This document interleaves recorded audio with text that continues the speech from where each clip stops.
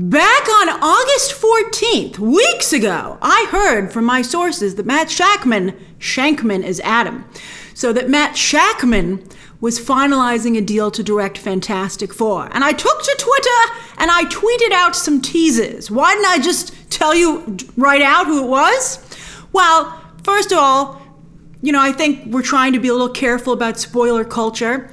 At least I am, as I've told you. And also, let's just say, the MCU got eyes on Twitter. They are watching it very closely because they want you to have fun when you go to the movies. And also, they want to, I think that they gave the trades the go-ahead to make this official, to be honest with you.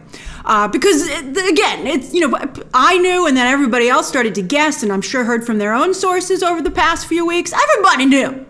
And then also, of course, they want to have their big announcements, right? It's fun. You look forward to Comic-Con and D23. You want to have the big announcement the way you're supposed to. So maybe, I think we might be getting at least 1 or 2 cast members at D23. I haven't heard anything about that, but my sources feel it's very likely. And now that Marvel has allowed the trades to publish this, they need something new. They have other stuff, but I think they'd like to have something new, Fantastic Four-y, for D23. That panel is on Saturday, September 10th. Full coverage, of course.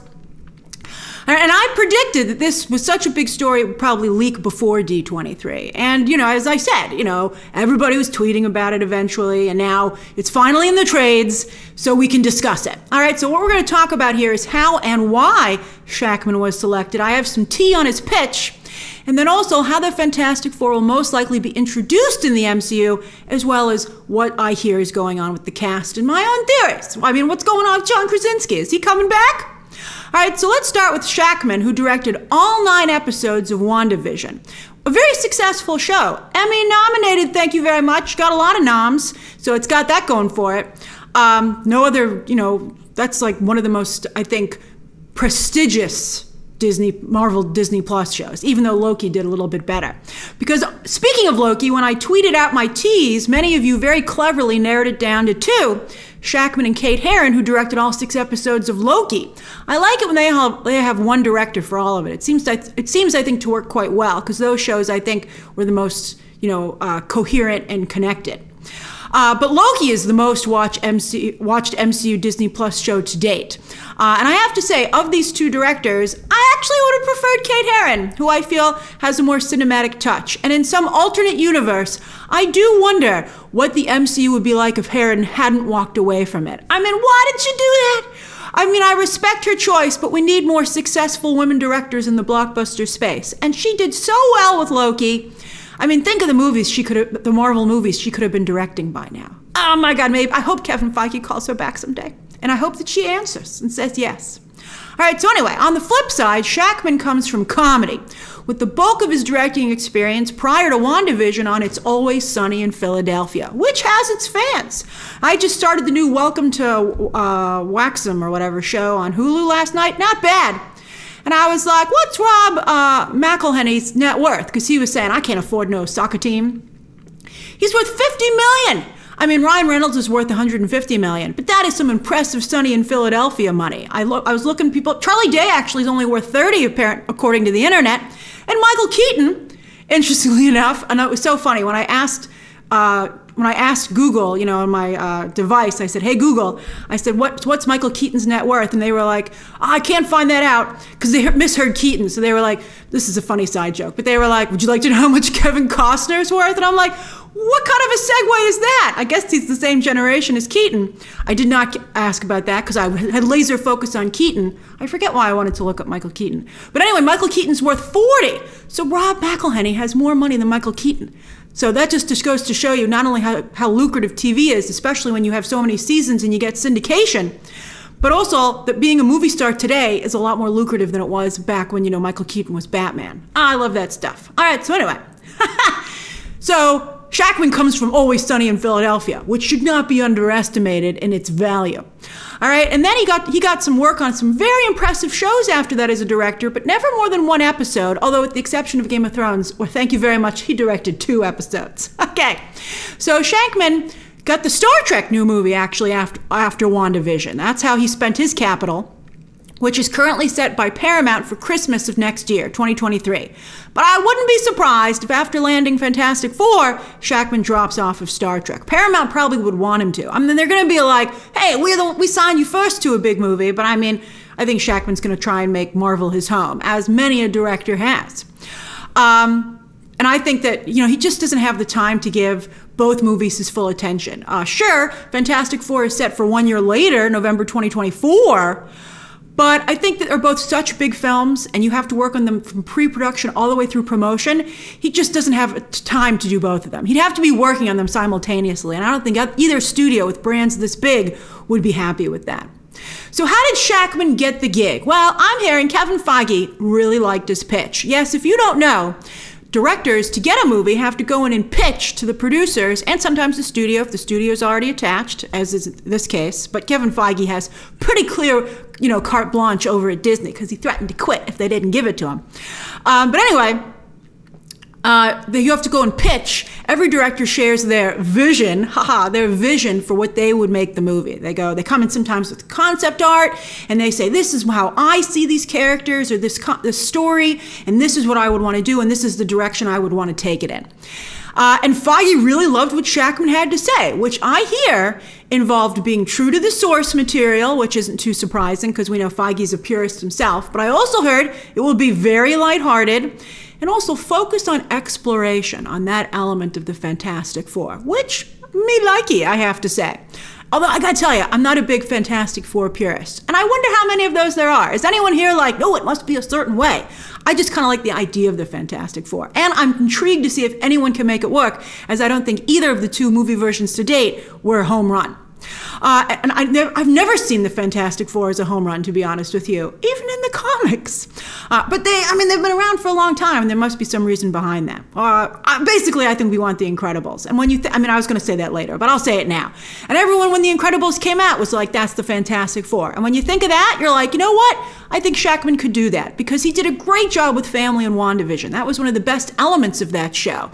And I think, you know, especially after watching the family sequence, which was so annoying in She-Hulk yesterday, you know, you really appreciate what, you know, the heart and I think also the light touch, but yet still there were some serious undertones to it. Got very sad in the end that Shakman was able to do. I mean, Wanda crying, who's never, that's burned in all of our brains. I was going to say subconscious, but it's right in the front in the conscious, thank you. All right, now, my problem with WandaVision, though, from a directing standpoint, is it wasn't that cinematic. You know, it was supposed to be a sitcom when it started out, to be fair, but as the show progressed, I don't really feel it ever truly opened up until, like, movie level, like I feel Loki was for the whole time. So I do also think, though, with this hire that Feige, despite some complaints from fans, seems to be going in the direction that he's currently in. I think he's going to stay with a light comedic tone and style. And he's generating a lot of revenue. I mean, the bottom hasn't fallen out yet. I mean, I think the complaints come first, but he's for now barreling right ahead. And let's see what happens. Let's see what happens. And this is actually, I think, is really good for DC because it gives them a clear alternate direction to go in to be something different, a different flavor for audiences. Darker, serious, and highly cinematic, right? Maybe Dan Lin should give George Miller a call again because they worked together on that potential Justice League movie back in the day if Lin takes the head of DC Films gig, which I heard from late last night from my sources. I'm going to go live with the Dan Lin conversation later today. But I heard actually last night that while it's not 100%, it's a pretty strong chance he's going to take the gig. Now, more evidence of Marvel continuing on their current path is who else was considered for Fantastic Four. According to The Hollywood Reporter, it was down to Shakman, Love and Monsters director Michael Matthews, and that was actually a pretty solid movie. In the end, it was Matthews or Shakman. So, it so sucks for Matthew, but I mean, maybe he's on Marvel's radar. Maybe he'll get something else. And then also, I'm very surprised to see that a dog director, Reed Carolyn, was in the mix, which must, speaking of suckiness, really sucks for Channing Tatum, who has another Marvel near miss after Gambit almost got made. Because Reed Carolyn, if you don't know, is Channing Tatum's business partner. Reed Carolyn started out, I believe, working for Channing Tatum, then became like his partner for the Magic Mike movies. Who starred in Dog? Channing Tatum. So that's incredible to me. So look for Michael Matthews and Reed Carolyn to show up somewhere else in the MCU. I mean, they're such a factory these days. They need some directors, so they're probably going to get something. And I like both those directors, so that's good. Now, I also heard from my sources that Peyton Reed pitched again. And while, as you know, I have no faith in him as a director, I now feel kind of bad for him because he really wanted this gig. He really wanted it. Aw, man. But he can take heart that I think it's highly likely, as do my sources, that the Fantastic Four will be teased in some way at the end of Reed's Quantumania. As the ending of that film, no spoilers, but the ending of that film is a perfect entry point for Fantastic Four. It would be a missed opportunity not to tease them there. Plus, from what I'm hearing about that movie, it's a little soft, and I think it could really use the boost by association. It has other Easter eggs in it, but I think a nice Fantastic Four stinger on the end of it would really get a lot of people talking. I mean, I think that it's just good business. And you know, if there's one thing that Marvel is good at, it's business. All right, now as for the cast, now that Marvel feels good enough about Shakman, as I said, to allow the trades to publish, Marvel has 2 weeks, maybe, you know, basic, yeah, 2 weeks. They have 2 weeks to sew up at least 1 or 2 core cast members for the D23 presentation. Shang-Chi's cast came together that quickly, so they could have a nice blowout at San Diego Comic-Con in 2019, you know, with Simu Liu showing up and everyone else being on the board. You know, they had everyone's headshot, and they were like, oh, look at this cast. So we'll see if they do something similar at D23. Will John Krasinski's photo be up there as Reed Richards once again? Krasinski's pretty booked right now. He's got a lot of other stuff he's working on, so I don't even know if he would be available to shoot a Fantastic Four movie with the timeline that they have. And I don't think he actually made that great a Reed Richards when we finally saw him in action in Multiverse of Madness. Who wants a cold and calculating John Krasinski? His whole brand is his heart. But Multiverse of Madness made close to $1 billion, and along with Wanda, it was the So Wanda, maybe that's another reason, I'm sure actually, that Shakman got the gig, because he helped, well, you know, he didn't have anything to do with Multiverse of Madness, but he helped make Wanda the star that she currently is. But anyway, the Illuminati, those cameos are also what helped blow up Multiverse of Madness, so I don't know if they're going to really want to totally lose that.